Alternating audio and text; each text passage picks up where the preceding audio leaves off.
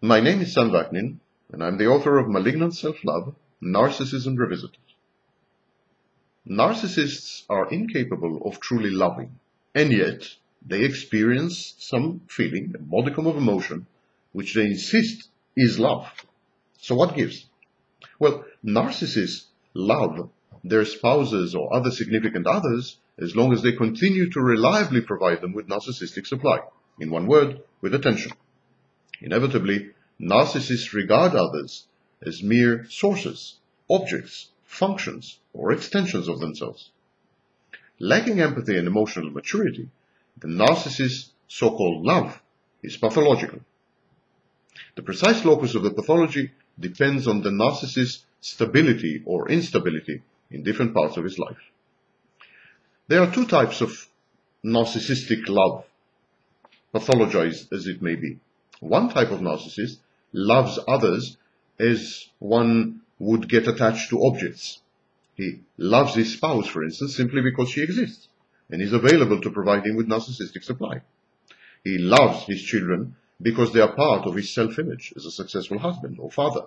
He loves his friends because and as long as they provide him with narcissistic supply and as long as he can exploit them, as long as they are exploitable and gullible. So these are objects, sources in his life. He doesn't really regard them as three-dimensional human beings with their own needs, preferences, wishes, and priorities. To him, they are two-dimensional cardboard cutouts. They are representations of functions, of his needs, of his priorities, of his wishes. Such a narcissist reacts with alarm and rage to any sign of independence and autonomy in his charges. He tries to freeze everyone around him in their allocated positions and assigned roles. His world is rigid and immovable, predictable and static, fully under his control. Such a narcissist punishes for transgressions against this ordained order. He stifles life as a dynamic process of compromising and growing. He renders life instead a mere theater, a tableau vivant, a cult. The other type of narcissist abhors monotony and constancy, equating them in his mind with death. He seeks, actually, instability, chaos, upheaval, drama, and change, but only when they conform to his plans, designs, and views of the world and especially of himself, only when they conform to his false self. Thus, the narcissist, or such a narcissist, does not encourage growth in his nearest and dearest. By monopolizing their lives, he, like the other kind of narcissist, also reduces them to mere objects, props in the exciting drama of his life. This second type of narcissist likewise rages at any sign of rebellion and disagreement, but, as opposed to the first type of narcissist that we described, he seeks to animate others with his demented energy, grandiose plans, manic and megalomaniacal self-perception. He is an adrenaline junkie.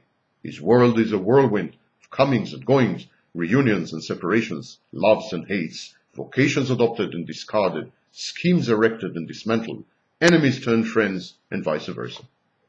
His universe is equally a theater, but a more ferocious and chaotic one.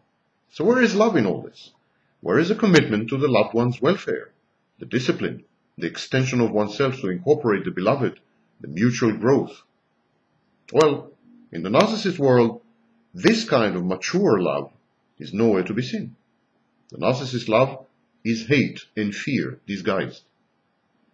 The narcissist's so-called love is fear of losing control and hatred of the very people his precariously balanced personality so depends on. The narcissist is egoistically committed only to his own well-being. To him, the objects of his love are interchangeable, replaceable, and therefore by definition inferior to him. The narcissist idealizes his nearest and dearest and closest, not because he is smitten by emotion, not because he loves them, but because he needs to captivate them and to convince himself that they are worthy sources of narcissistic supply. He is aware of their flaws and mediocrity, but he lies to them and to himself about these in order to elevate them into high-level, high-octane, high-quality sources of supply. Once he deems his sources of supply, his nearest, his closest, his dearest, useless.